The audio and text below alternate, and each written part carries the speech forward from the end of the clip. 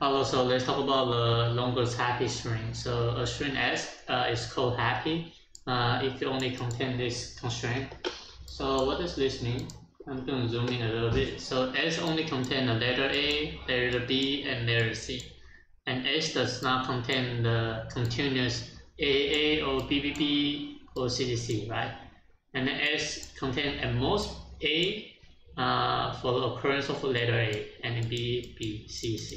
So this is pretty much it, right? So just for example, if A equal to 1, B equal to 1, C equal to 1, right? You need to generate a string that is valid using the given input. So you are just what? You are passing the 2C in the front, right? So when you have 2C, right? If you pass in another C, then you validate you validate this constraint, right? So you need to pass in what? Another character, such as A, right? And then you continuous append another 2C. So it was 5, now it was what? 3, right? Now you have another character for B, so you append the B, right? So this was B. This is 0. This is 0, right? And basically, like you decrement another 2C, right? Now the value string is what? C C, right? So this is the answer, right? And what you will need to do is what? You will need you can use a recursion solution. So what I will do is what? I'm going to just have a helper function, and I'm going to say ABC for integer, right? So this is integer, and I'm going to have a string represent the ABC as well, right? So whatever I did, right? My A is what? Greater than B. My B is greater than C. So in this function, I need to compare. If anything is not does not value with this condition, I need to swap. So when I swap, I need to just relocate my A with A, my B with B, my C with C. So this is pretty much it, right? And so I can use at most two character for A, B, and C. Then I need to find out what is the next character I need to use if I cannot use the most frequency character, right? So I will use what? I will use the second character for the following, which is B, be honest, right? A greater than B, greater than C, and I need to use a B character. So this is going to be pretty much it, right? So the idea is that you need to continuously use the word, use the character until you cannot use it. So even though the C is C equal to 1 for leftover, and then we are not we don't have to worry about this, right? So I'm going to say return. I need a couple function. I'm going to put generate. So I need to pass in integer ABC and letter A, letter B, letter C. So I'm just copy and paste, and this is going to be generate, right? And then I need to pass in the string, and I'm going to call AA string, BB for string, CC, right? I need to check the condition. If A is less than B, right? If this is a condition, return generate, right? Return generate BAC, BB, CC, right? So I will swap the integer and string, right? At the same time. So when B is greater than A, I need to swap the integer and also the string. So I check the A and B about the B and C, right? So return generate. Generate, right? Yes, okay. So A does not change, right? I spelled this wrong, sorry. So A does not change, and C change, B change, right? AA, CC, DB, right? So once you fulfill these two conditions, right? The A is always the one. The A is always the biggest one. The C is always the smallest one.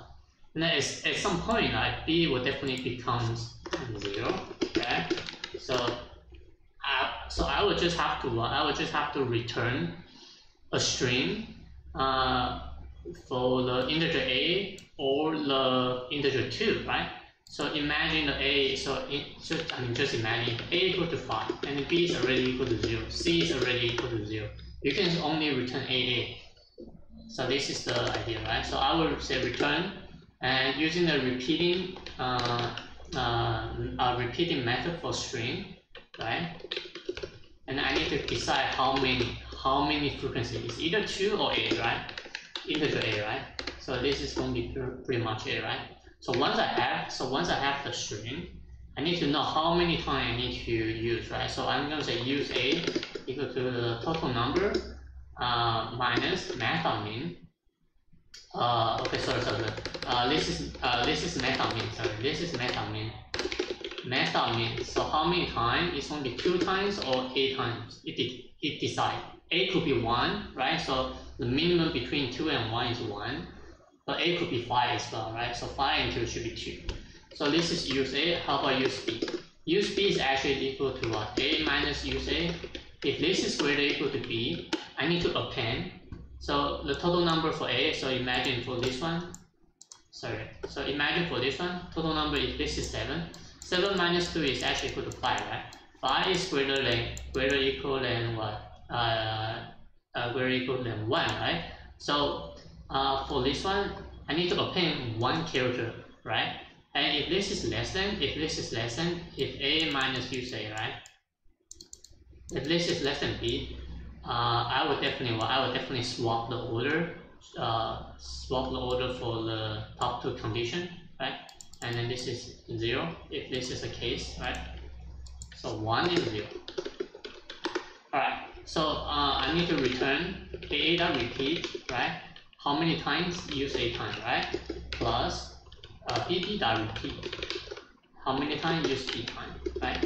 So once I have used a and used b for the integer, right? I need to update my a, b, b, and c, right? So I will say generate a, comma b, comma c, a minus use a, b minus use b, c. So this is the idea, right? You recursively. Oh, I made a typo. This is a. Sorry, this is. Okay, I apologize. This is b, a, and this is a minus use a, and this is b minus use b. Sorry, I was kind of like lost. Alright, so this is the solution. So once again, sorry for the mistake, but whatever, I'm gonna repeat again. So here is here's the solution. So I'm going to create a generate helper function passing the integer a, b, and c with the string a, b, and c. So I'm going to check the condition to just swap the order. So which one will go first? Definitely the largest one. This is the largest one, this is the smallest one, and this is the middle.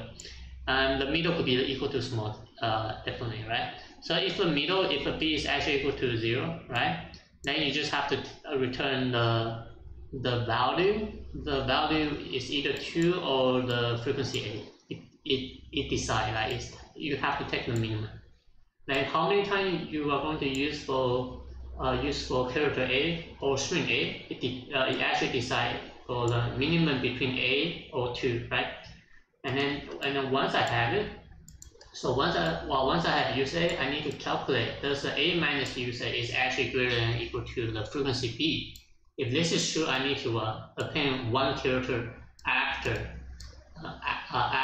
the use a, right? So it should be b something like this, right? Then so now I can generate a string. So a.repeat, so this is string. b.repeat, this is another string, right?